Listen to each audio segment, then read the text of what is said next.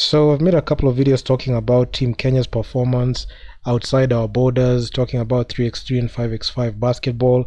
And just not too long ago, I talked about like how the team selection for Team Kenya is rigged for both for 3x3 and 5x5.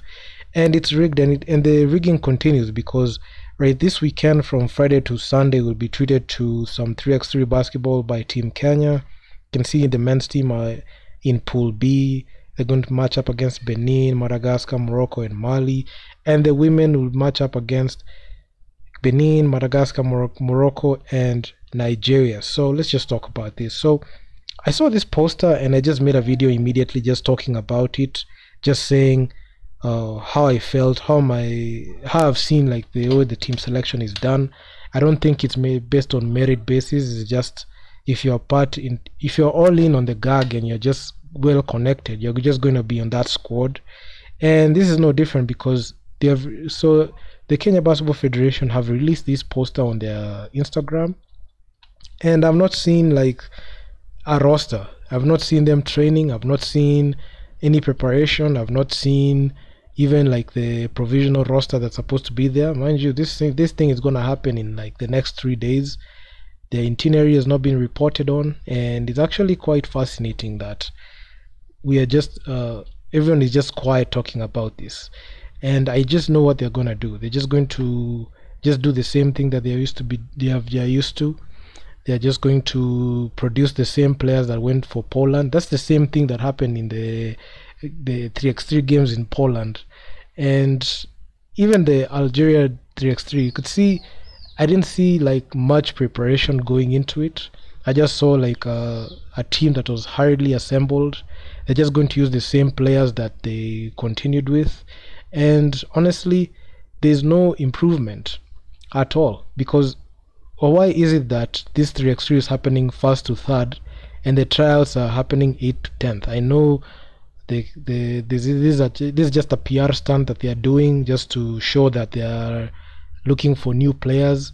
But if they really wanted to do some roster retooling, there was an opportunity for that, because you could have at least even put a provisional roster that was training for these games, other than just keeping quiet and just letting the games pass by, just mint the visas, mint the air tickets, and just send our team there. And we're not even seeing any we're not seeing any update on it. And majority of the time when that happens, it just screams not prepared. It just screams lack of preparation. It screams lack of professionalism. And why is it that you're putting the tryouts after? So the players who are just going to play there are just going to go play there for fun, waste some resources in there in the process, go to tryouts again. The player that just wants to be in that ecosystem is just going to get shafted the same way that they have been accustomed to.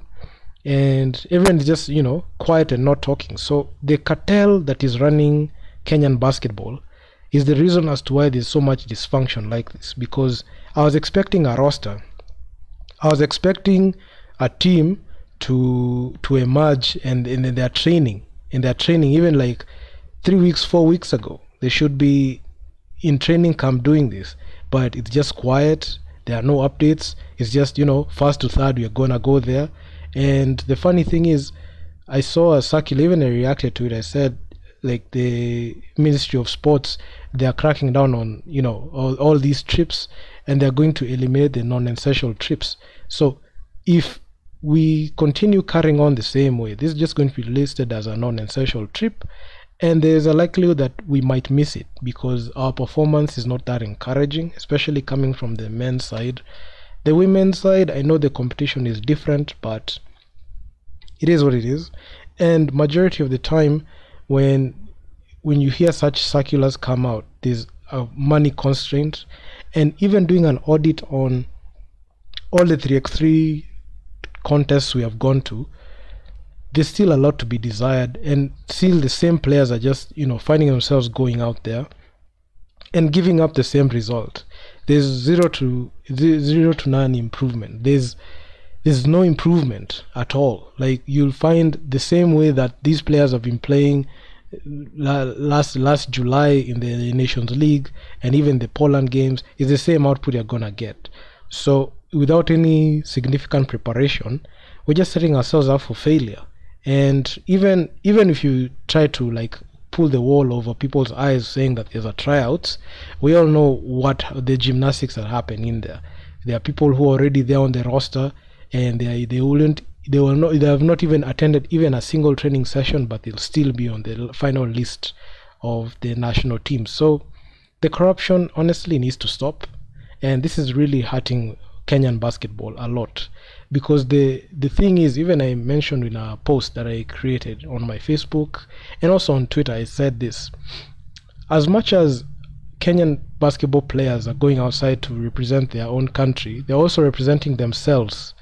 Their personality, it all comes out through how they play. So if we are tagged as a country that plays poorly, and they go out there and misrepresent us and play poorly, we're going to be stereotyped, and countries are going to know that Kenya does not produce any good basketball players like that.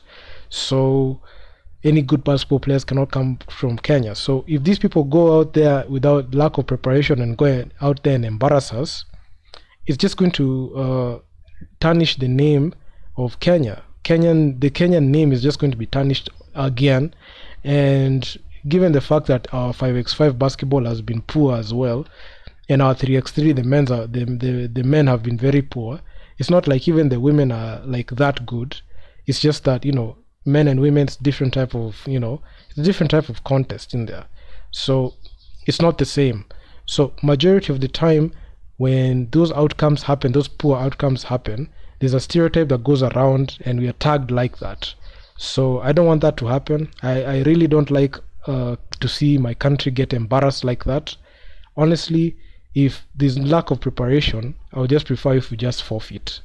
If they're gonna go there and embarrass us, it's best we just cancel it and just channel that money somewhere else. Can even save that money for the Afrobasket, because even with the 3x3 games that I've covered through this year, and even the 5x5, majority of the 3x3 players come from the 5x5, you know, basketball teams. So there are no specific players who play for 3x3 alone. So majority of the time you're seeing the same mistakes that they have even when they play 5-on-5 is the same mistakes that they're gonna carry in 3x3. So there's no need to embarrass our country more, because in the Poland games we got embarrassed. The men only won by a technicality, the women only won 1 game out of 4 games.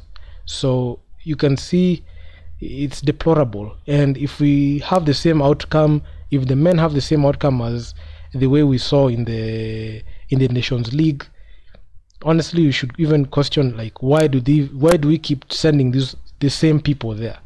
The only person that I feel like it needs to be there on that roster is Elisha. That's the only guy. All the others, you just need to get rid of them, because there's nothing that they're producing.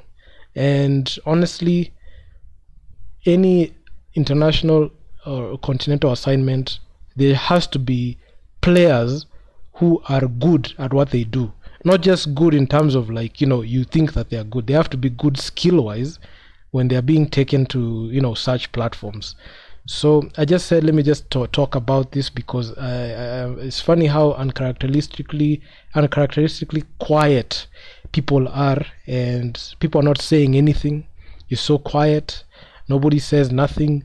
They just want to, you know, use this as an avenue to just get a free trip.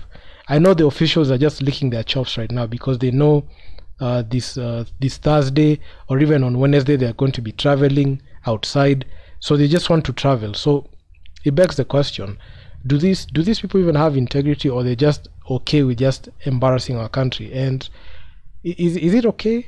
Honestly, I don't like it at all, and this is one thing that really, I can say, grinds my gears a lot. So that's all I got for you guys. So if you guys like the video, make sure to leave your feedback down in the comments on what you think. And this is embarrassing, man. I'm out. Peace.